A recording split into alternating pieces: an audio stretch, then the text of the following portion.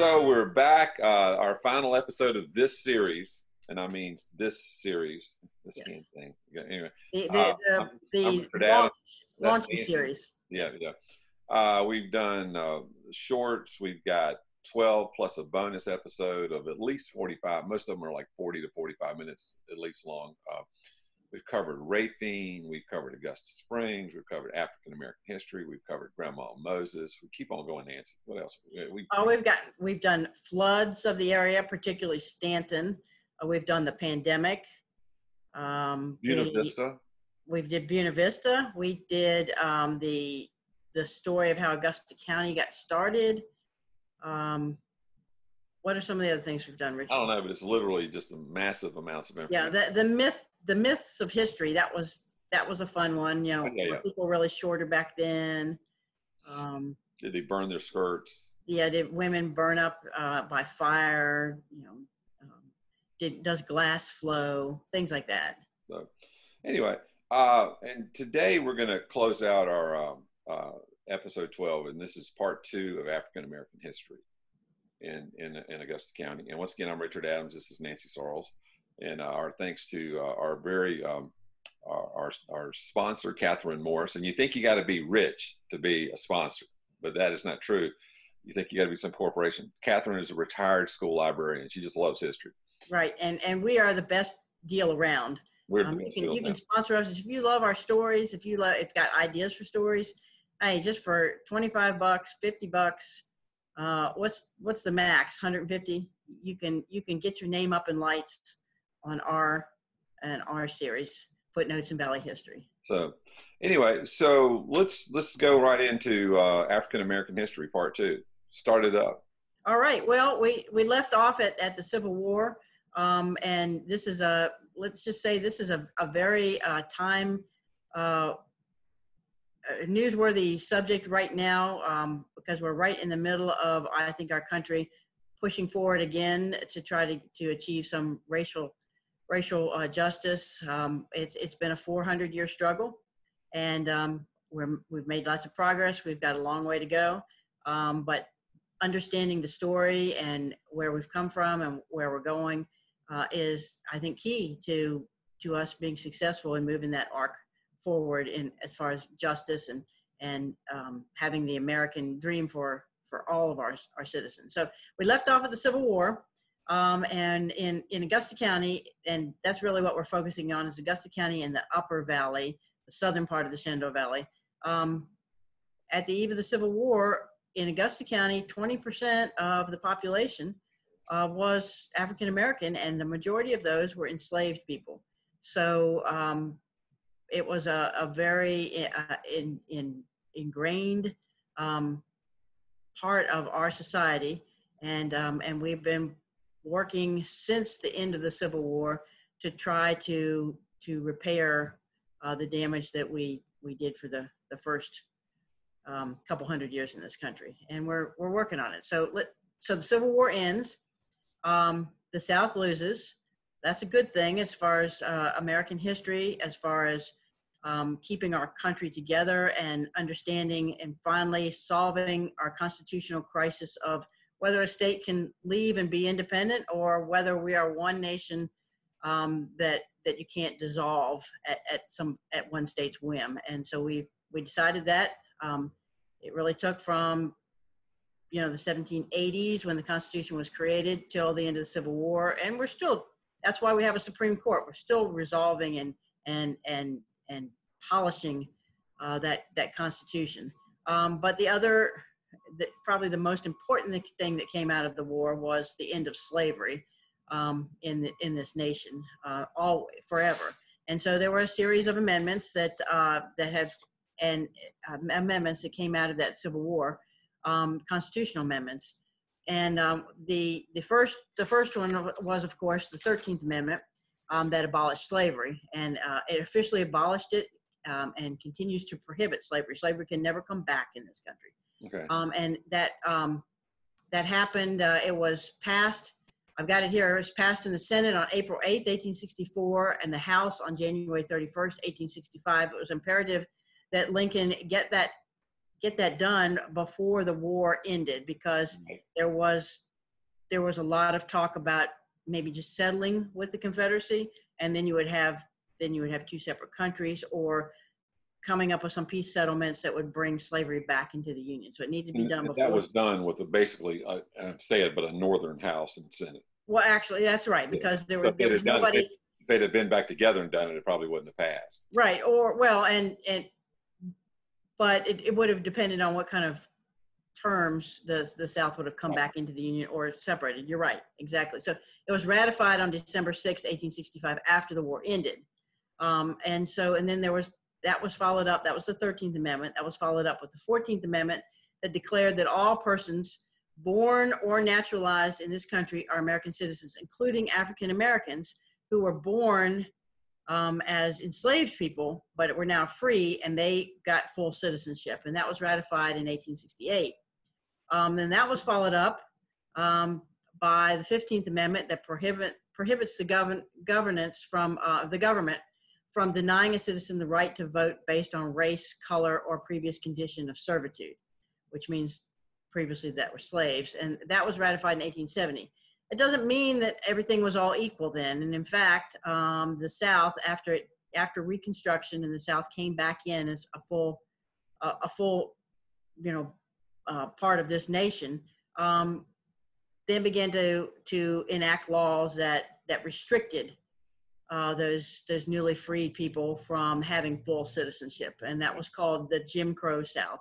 And so there was a period that was very rosy for about 15, 20 years, and then it became tighter and tighter again, not moving back into slavery, but moving into second-class citizenship for African Americans. And that, to a lesser degree, that was throughout the entire country, but really deeply entrenched in the South, that had lost the war.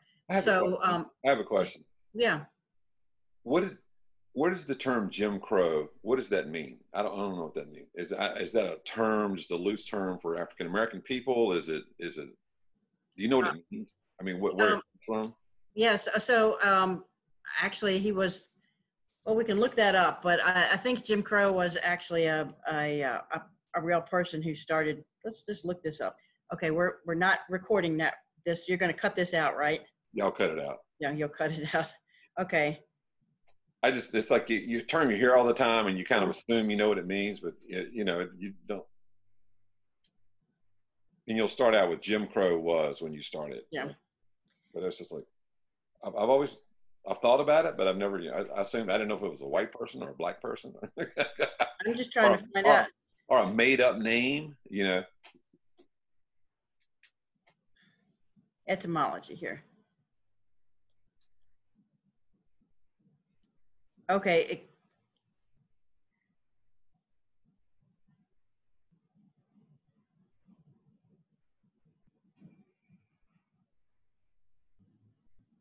Jim Crow. Right. Okay, so are you ready? Yeah, okay, so start with Jim. 3, 2, 1. Okay, so Jim Crow South is what we call in the Jim Crow laws, or what we call the laws that discriminated against people because of their race. So what it resulted in America in the South was that you had separate bathrooms, you had separate railroad cars, you had separate schools. But Jim Crow, the origin of the word was Jim Crow was a minstrel figure. So minstrel figures were white people who wore blackface, and he sang a song called "Jumpin' Jim Crow," and he was called Jim Crow, and so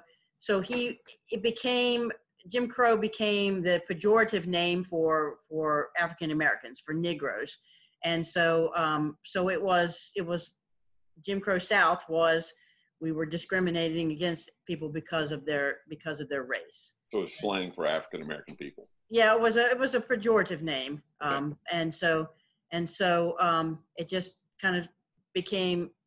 It kind of moved from. He was a very popular, musician and actor, and Jumpin' Jim Crow, and so it just kind of migrated from him and his popularity to sort of the term for everything that happened, life in the South. Now I And so, now I know. okay, now you know, and we all know. And so Jim Crow South became sort of a mini slavery. I mean, they weren't enslaved and considered as property anymore, but they were not. There was certainly no equality in life, and it was a time when there were horrifying things that had happened.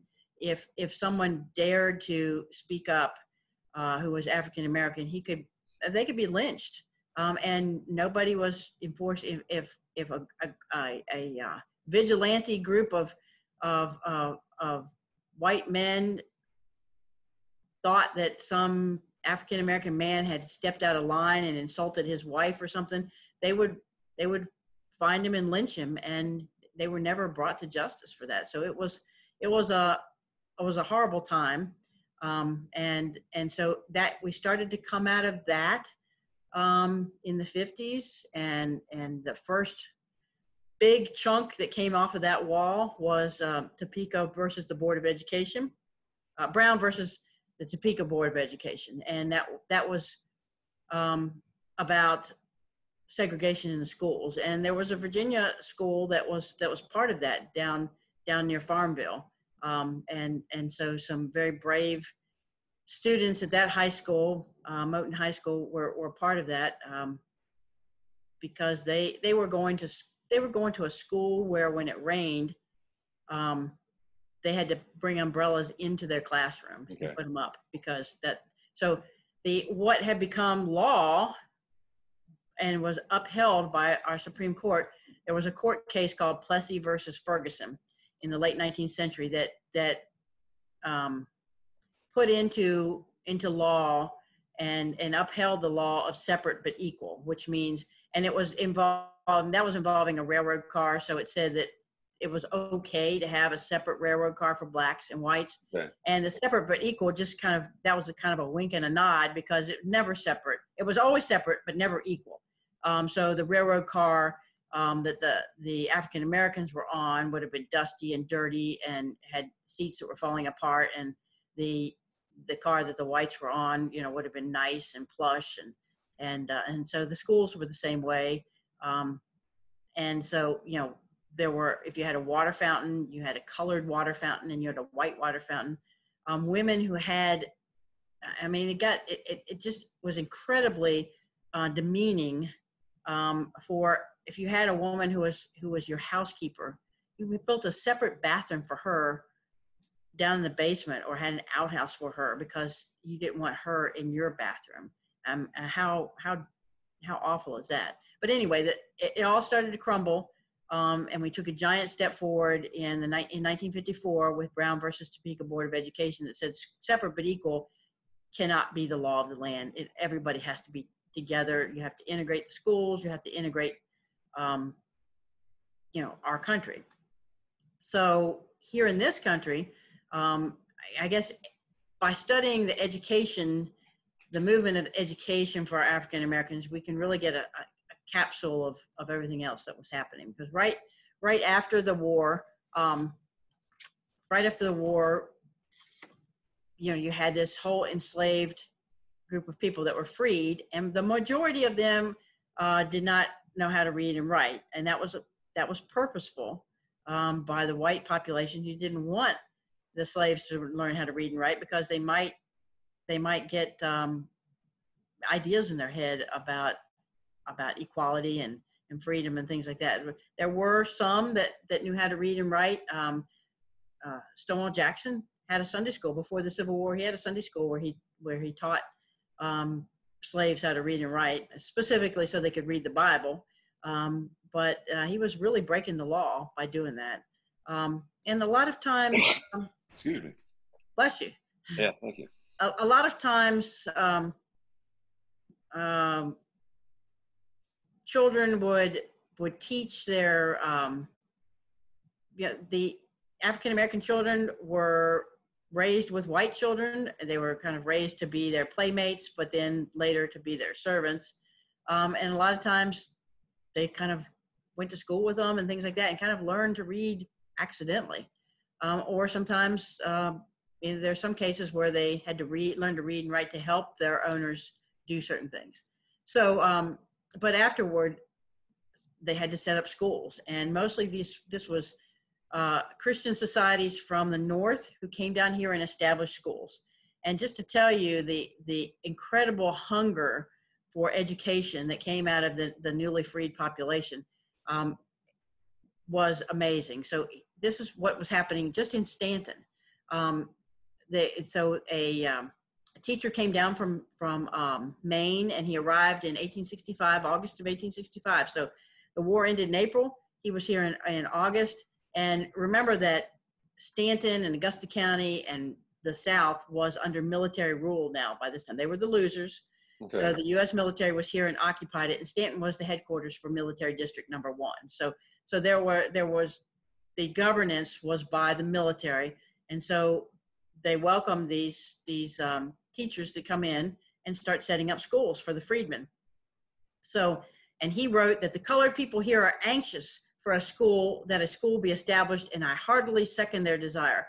So they started a school right away, and they did a survey of the African American population right around Stanton, and there were 366 African American children under the age of 14 right in this area, and 200 of the 366 were all ready to enroll in school just months after freedom, and then another 100 adults right in the area within 5 miles of Stanton. Okay. Were also ready to go to school. Can you imagine if you've never learned to read and write as an adult trying to go back and learn that? It would be just so hard. But by October, they'd found a space upstairs in the courthouse, and they had two day classes and 2 evening classes with about 75 students in each class. Less than 2 weeks after they started that, they were told by the local population, get out of our courthouse. Okay. So they had to go find someplace else. By December, they found there were more teachers that had come. They had found more space, and they conducted school 4 days a week with a student body of 128. Only 7 of them were over the age of 16. And then at night, they had 250 students who were all over the age of 16. So adults who are working all day and then came to school at night to learn to read and write. So it was amazing. And then after Reconstruction ended, and the military occupation went away after 1870, after the 1870s, then public school was established in Virginia. And right from the beginning, there was the white public schools. And this is the first time there was public school in Virginia in 1870. Okay. Yeah. And so there was the white school, and then there were black schools, and they were never equal. So that's, but they were always, had amazing attendance. And, some of the schools that came out of this, like Booker T. Washington High School, and Central High School. People don't really know about Central High School in Augusta County, which out near Beverly Manor, which was Beverly Manor Elementary School, later became Beverly Manor Elementary School. But so Brown versus the Board of Education was 1954. As you might guess, Virginia and other states dragged their feet about integrating schools. And so it was not until 1966 that Augusta County, Stanton, and Waynesboro integrated their schools. So it took them 12 years, and 12 years of trying to find creative solutions of how to weasel out of it. And Central High School was one of Augusta County's ideas of how to weasel out of integrating their schools. They said, because Augusta County had Augusta Training School for African Americans, which was a consolidated school that had elementary through and had 2 grades of high school. So it really wasn't a full high school. And that was also out in the Beverly Manor community. That was right. It's now the American Legion building. Yeah, the wooden building to the right. Yeah. Right. And there's a historic marker there, so you can go out and look at it. Mm-hmm. And so if parents wanted their students to get more higher education, they had to send them into Booker T. Washington to get enough high school education to be able to then go on to college or some higher job situation. So Augusta County said, and Augusta County was facing the fact that there was 20% of the population was African American in 1860. Um, by 1960, it was about 5% of the population. So, you know, the population was disappearing. So they were closing up black schools, and there were really only, there was Augusta Training School, and then there was an elementary school up in the New Hope area. And that was it. So, but they knew they had to do something. They were under a lot of federal pressure to do something. So they came up, they said, we've got an idea. We bought some land a few years ago out in the Beverly Manor area, with the idea of maybe doing a consolidated school. So let's go ahead and do it. And they built Central High School. And Central High School opened in the fall of 1960. And it only ever operated there were five years that it operated. And it was a nice high school. It was nothing like Lee High School, but it did have a gymnasium, and it did have classrooms and home ec rooms. And so it was the nicest that had ever occurred. And they bused all the African American students from the entire Augusta County were bused there. So some of them left home at 5 in the morning and got home at 6 at night. That was before the bypass, way before the bypass. So it's you got to go all the way through. Way before the bypass. Yeah. So and then they took Augusta Training School and bumped it back down to an elementary school. Okay. And so it was, so the Central High School Alumni Association met for their 50th anniversary a couple years ago, met at Beverly Manor Elementary School. Unlike in most cases when schools integrated in Virginia, the students went from the black school, which was inferior, to the white school. So they were forced to go to a strange place and integrate, you know, in an uncomfortable situation. Right. You know, like, so Booker T closed down and they went to Lee High School. But almost never did, like, the Lee High close down and go to Booker T, which would have been more fair. But in the case of Central High School, it didn't close up and shutter. It became. Hang on a minute. I got to decline this. Sorry about that. That's all right. Yeah. Let me get you back. You got me back? Well, I hear you, but I don't see you. Back to meeting. There we go. Okay. So in the case of when integration came to Augusta County, they all moved to their appropriate high schools. So they went to. You went to Buffalo. Yeah, Gap. they went to Buffalo Gap or Riverheads or Wilson or Fort Defiance, but Stuart Straff wasn't. I don't think had been built yet. Wouldn't have been there yet. Yeah, but they didn't shutter Central High School. They converted it. It first became a middle school, and then it became Beverly Manor Elementary School. So it continued to live a long and useful life. They added on to it at some point for Beverly Manor Elementary School. But so it's shuttered now. But and I think it would make a great museum for Augusta County history, for our educational history of the area, because it is fascinating and worthwhile history to remember. But so finally, 1966 is when Stanton, Waynesboro, and Augusta County all fully integrated, and that was, you know, in the 60s. That's when we began doing that giant leap forward to get rid of Jim Crow and wash away that stuff. So we had the Civil Rights Act of 1964, which was and the Voting Rights Act of 1965, which gave us Fair Housing Act and voting, got rid of poll taxes and things like that. And so we began a process that's still, you know, we're still in the middle of today of getting rid of systemic racial injustices in all parts of our society. So it's a long arc. We're going in the right direction, but we've got a long way to go.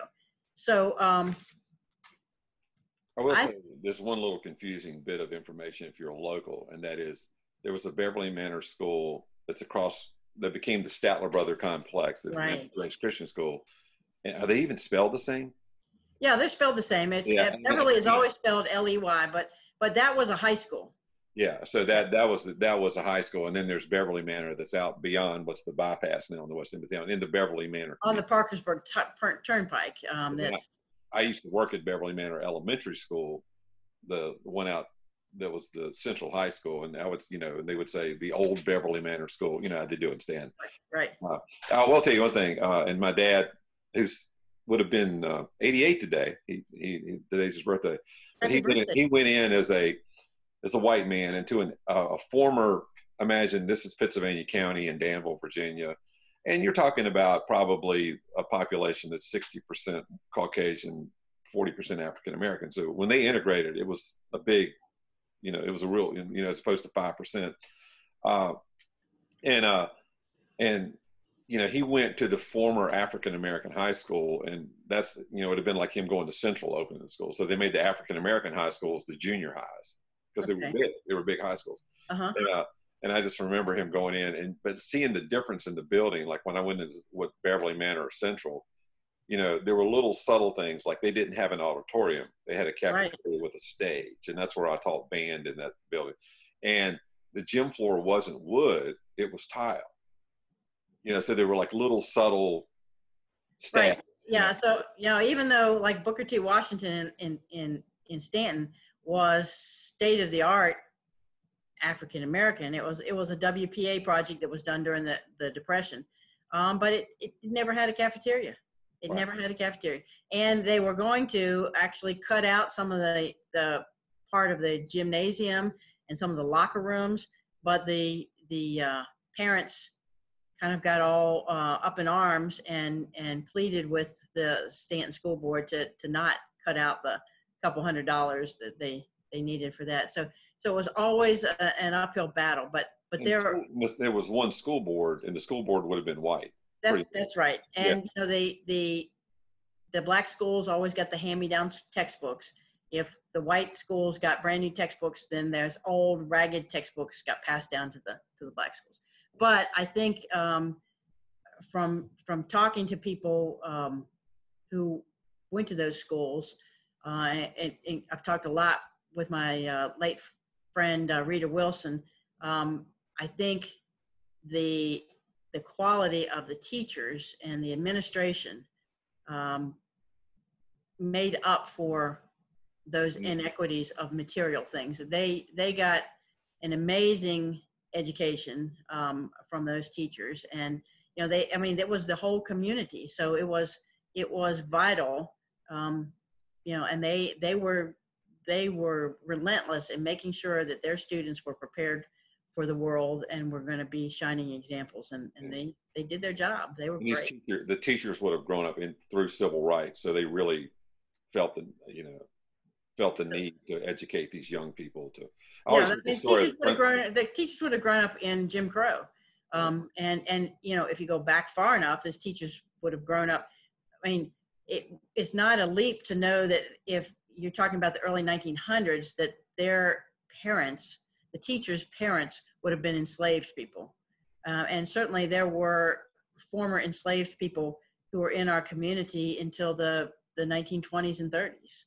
And so they had a real sense of where they were coming from and what they needed to achieve in the world. And, it's just like, on a bigger scale, when I got on the board of supervisors, I realized as a woman, I had to work 10 times harder than any man that was on the board. And, it's exponentially the same way for African Americans trying to make their way into a racist, society where they didn't have a leg up.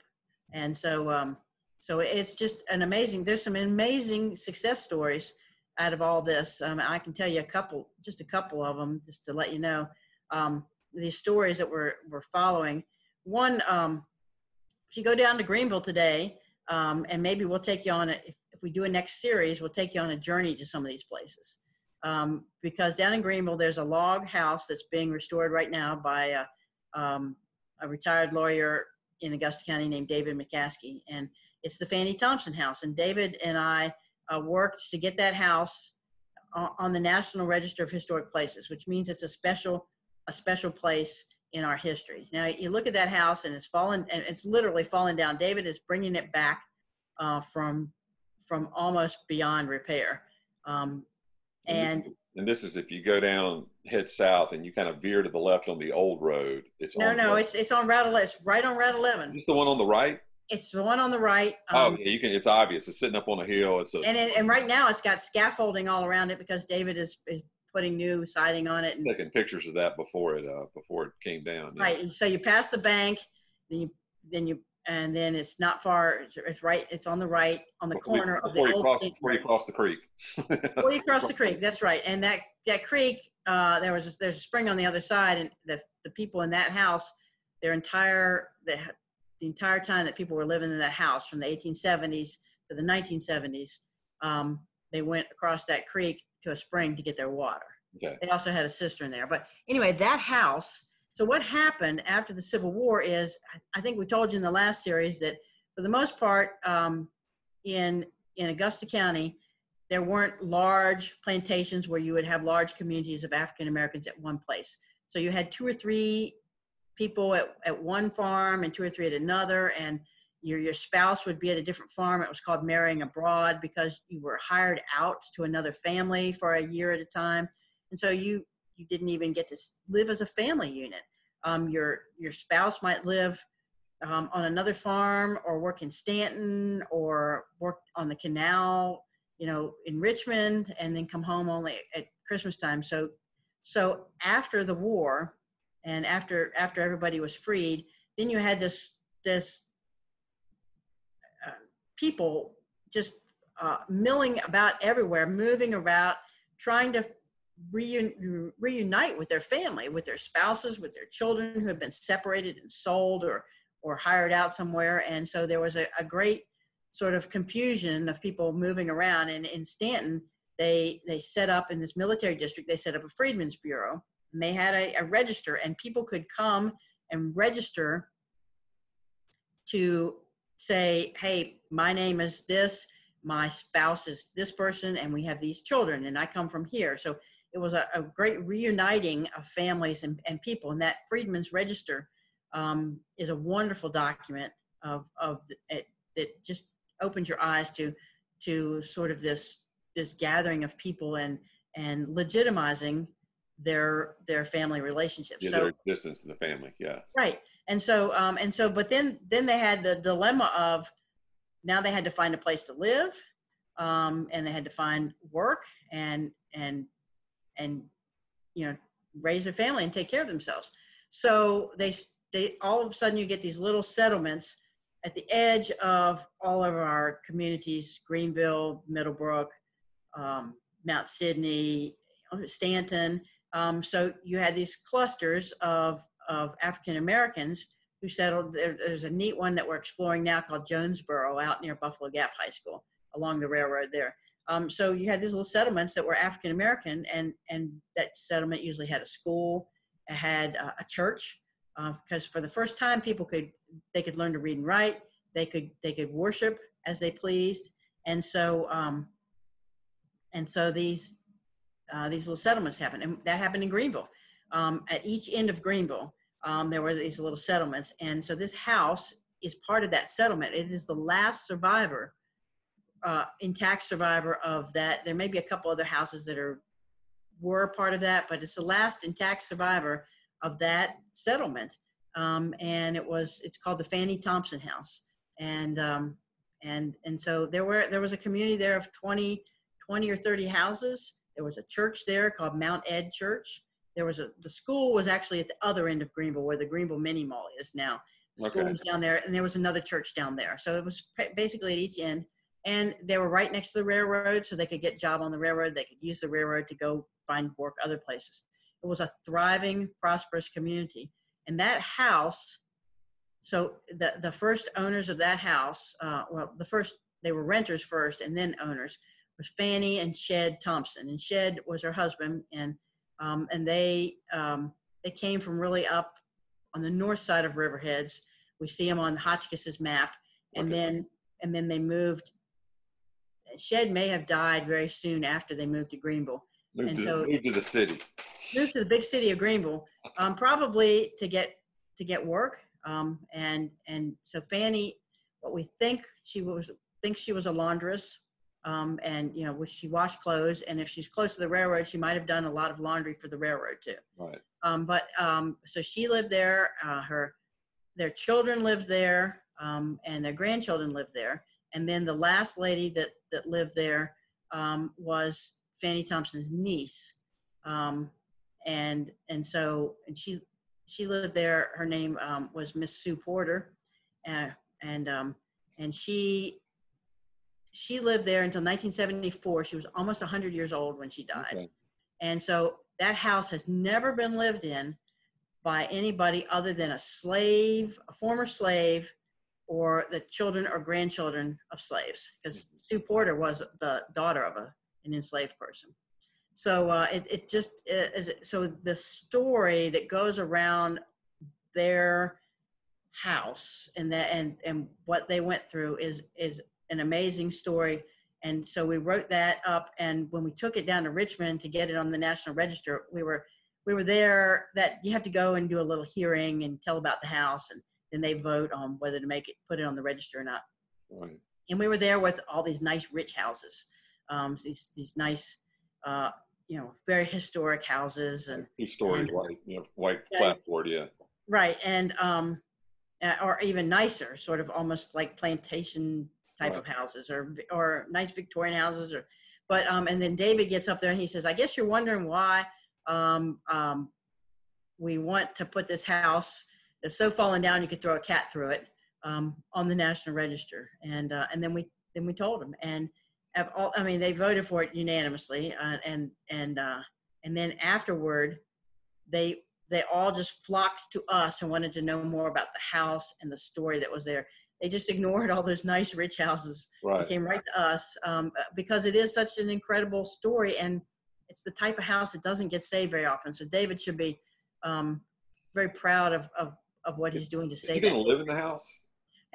He probably is going to rent it out, because he lives in a restored African American church in Mount Sidney now. Okay, yeah, I thought he lived up there. Yep. Yeah. So, but there's just some neat things.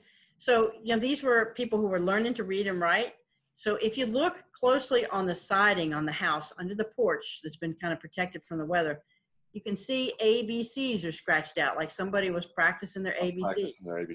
Yeah, and we'll throw a picture up of that. So these kind of stories, and when you start looking at their story, you look at, they went up to Pennsylvania and Ohio to try to get work during the Great Depression, and even before that during World War I. So the story of the African American story in Augusta County is encapsulated in the story of that house. Okay. So that's one. There's another neat story of a slave who was a slave at Folly Farm, which is just south of Stanton. The Folly Mills, yeah. Yeah, well, so it's Folly Farm is, Folly Mills. The farm had a mill, so that's how it got its name. It's Folly Mills Creek that runs through the farm, and you cross Route 11. It goes right under Route 11. And so this was a pretty big farm, and he had enough slaves that he rented a lot of them out. And sometimes he had 30 or 40 slaves, and he made Joseph Smith was the owner, and he probably made $1,000 a year by renting out his slaves. One of the slaves shows up on his list of slaves in the early 1850s as 15-year-old Jefferson. And Jefferson ends up getting rented to Francis McFarland, who was a Presbyterian minister at Bethel Presbyterian Church. And he's there. There's a whole lot of stories about Jefferson. Jefferson gets sick, has to go back to Folly, almost dies, but then he goes back to the McFarlands. He becomes a very trusted person. And all this time in the paperwork at Folly and in McFarland's diary, where he mentions Jefferson, Jefferson. That's all you ever hear. And Jefferson, he rents Jefferson out by the year. And then as soon as the war's over, Jefferson, there's a rental agreement that survives of him. Instead of renting Jefferson from Joseph Smith, he makes a hiring agreement straight with Jefferson.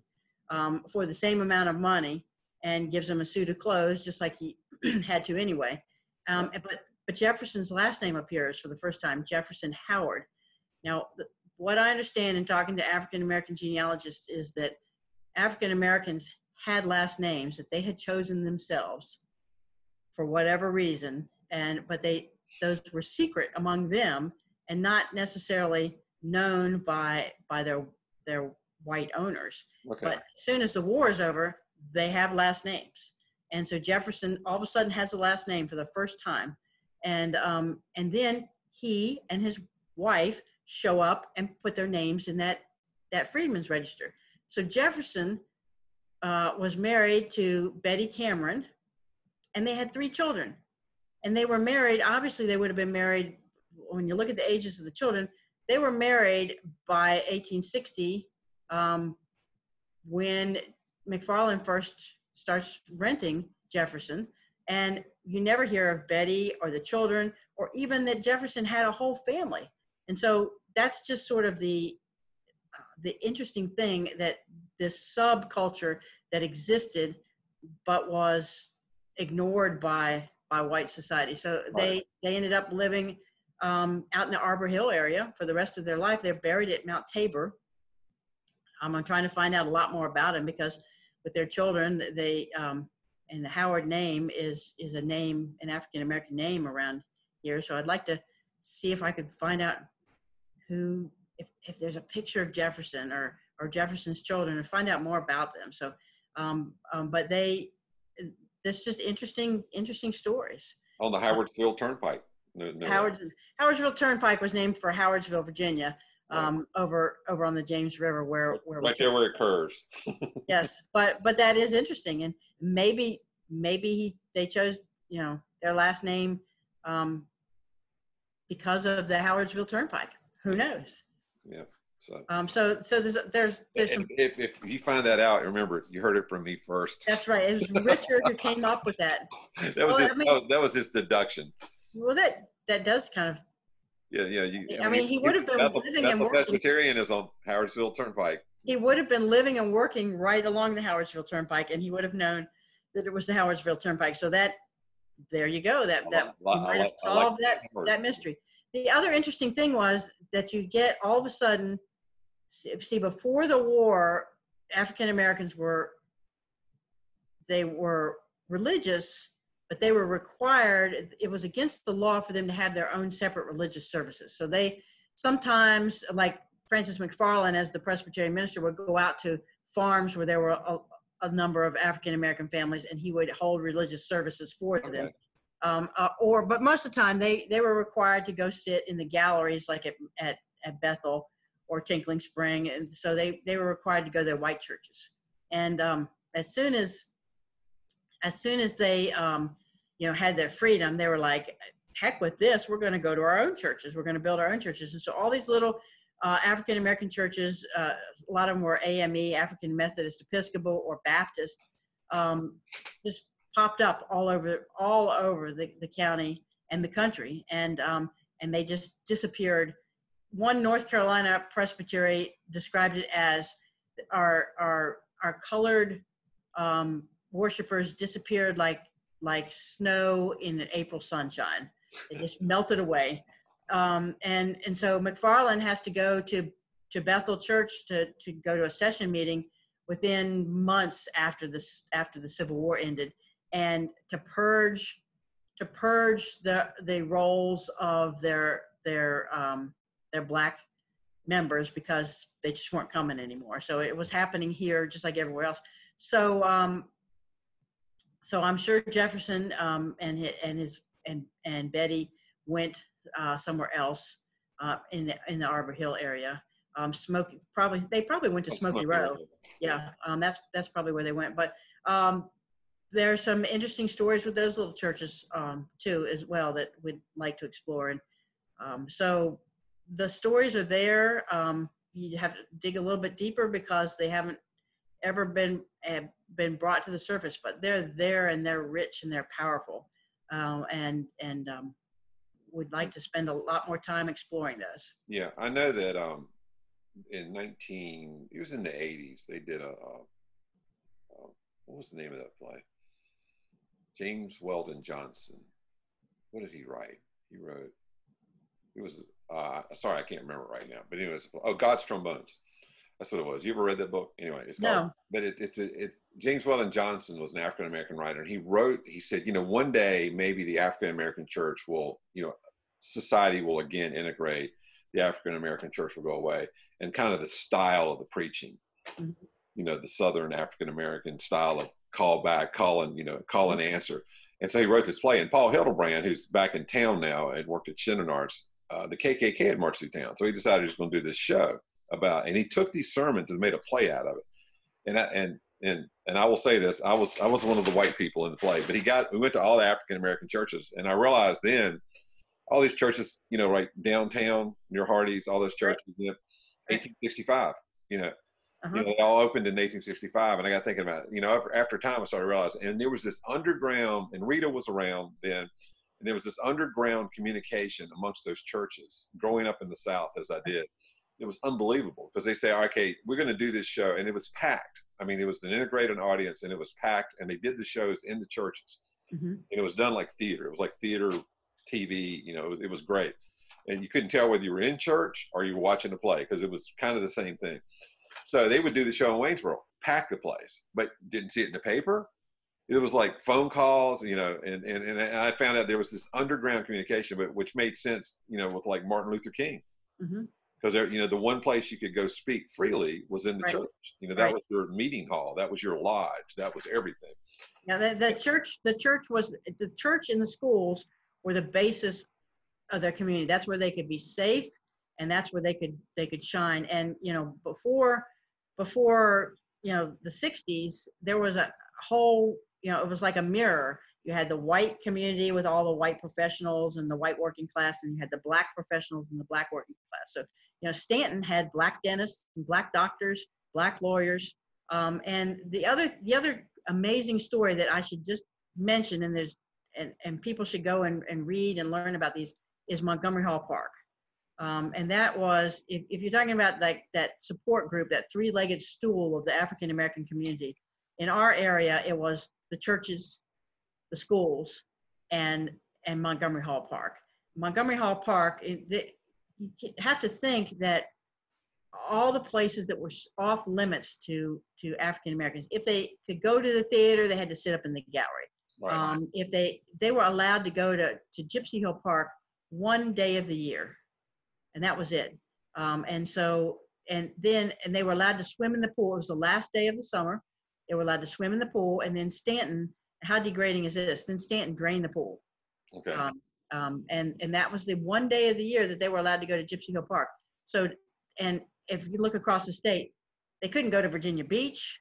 At Shenandoah National Park, there was one campground that was the Negro campground, and that's where they had to go if they went to Shenandoah National Park. There was a park out in the George Washington National Forest, kind of past Clifton Forge, out in there. There was one thing down in Lynchburg, but there was something in Charlottesville, but they were all inferior. And then even the beaches, like the beaches. Even the beaches. Hampton. At Buckrow Beach, you couldn't go to Virginia Beach. You could go to Buckrow. There was a section of Buckrow that was set aside for the black people, and that was it. So even thinking of going into the great outdoors like we do, and just didn't happen because there was no place. And the African American community in Stanton, led by the religious leaders and the educators and the professional class in Stanton, lobbied Stanton for a place to have as their own as a park. And Stanton, to their credit, bought what was a plantation on the edge of Stanton, Montgomery Hall, and bought it and turned it over to the black community and said, "This is yours, you run it. We'll give you a small budget. You can raise money on your own to do more things." And they turned this into the recreational jewel of the entire state. They had a bowling alley. Now that's because the plantation house, Montgomery Hall, had a bowling alley. Okay. And then so the black community fixed it up. It was the only black bowling alley run by African Americans in the entire state of Virginia. They had a swimming within a couple of years. They had a swimming pool, and some of the lifeguards and all had to go to Tennessee to take swimming lessons and learn how to be lifeguards and stuff, because they didn't think that black people knew how to swim. So she had to go down to a black university down in Tennessee and take lessons to learn how to do that. And so they had a swimming pool. They had black Girl Scout troops, Boy Scout troops, 4-H troops went there. They had a campground. They had jamborees there. And they had every kind of outdoor activity that you can imagine. Sometimes they even had horseback riding there. And it was an amazing, so the minute books are in our historical society now. The black community had a committee that ran it and did fundraisers. And then they also, the black VFW met there. They had dances, social events for all the, the African-American social groups. And 1 year, well, it averaged it went from 1947 when they opened it till 1966 when everything was integrated, and it got closed and then, kind of fell into disrepair for a while and then got reopened and re-energized. So now Stanton has 2 wonderful parks that are both totally integrated, of course. But in the summertime, so it was used in the winter, but in the summertime, during its season, it had an average of 18,000 people that visited it a summer. Yeah, I've heard that. Yeah, like people would come from all, they come from everywhere. Yeah. Church groups would come from Richmond, Virginia Beach, they camp, the Boy Scouts would camp there, from all over. We're going to Staunton. Hopefully they knew how to say it, but anyway, yeah. So it's an incredible story. So that's, we got that on the National Register of Historic Places, and there's some historic markers out there too, but that is an amazing story. So that house up on the hill was a plantation house. That's right. It's now the Parks and Rec building, and it has all the buildings, the rooms in the building and the building itself is named for all those people who were instrumental in the park, who are on that committee. So it's the Gibbons building,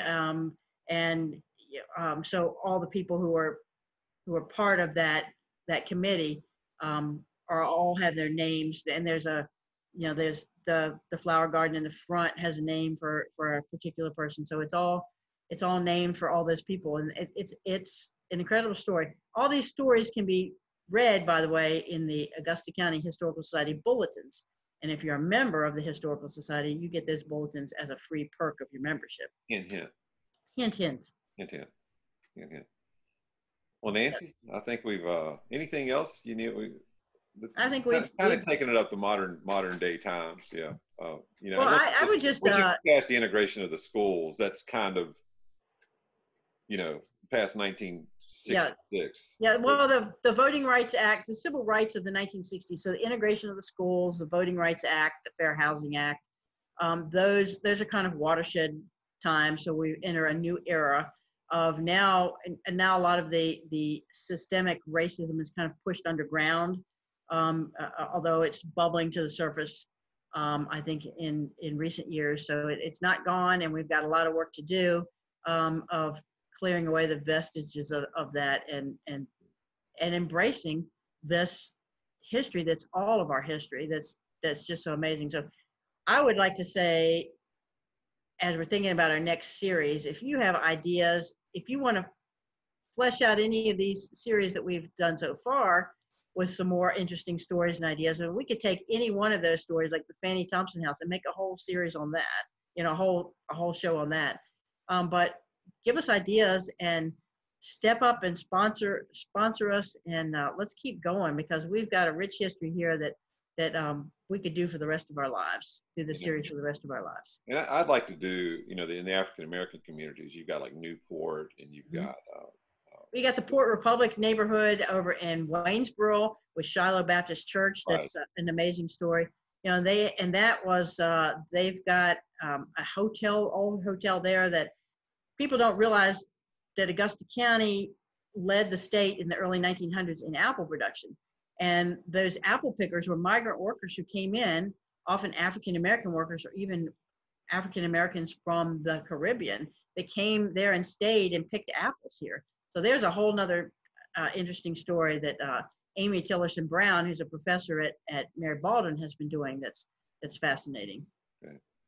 Anyway, well, Nancy, this has been as great, and I hope our audience stays in touch with us. Thanks again to Catherine Morris, retired librarian of all people, for being our major sponsor for this show. And I've learned a lot. And Nancy, you're Catherine calls you what does she call you? Well, she called us in our last little note she sent, called us both treasures. So yeah, she said you're a treasure to the community. So yeah, well, she said the same about you. So yeah, well, I mean, I got you. I'm a frustrated comedian, but anyway, but you're a historian. Anyway, all right. So, well, thank you very much, folks out there that listen to these, and they kind of serve as podcasts. I mean, I know William Browning across the mountain over in Orange listens to these, and he probably listens to them as a podcast while he's working raising money for Woodbury Forest School. Yeah, there you go. The alumni director, assistant alumni director, but these kind of serve as a podcast and a visual with the pictures. But anyway, so keep in touch with us, and I'm saying go ahead and say it. We'll be back.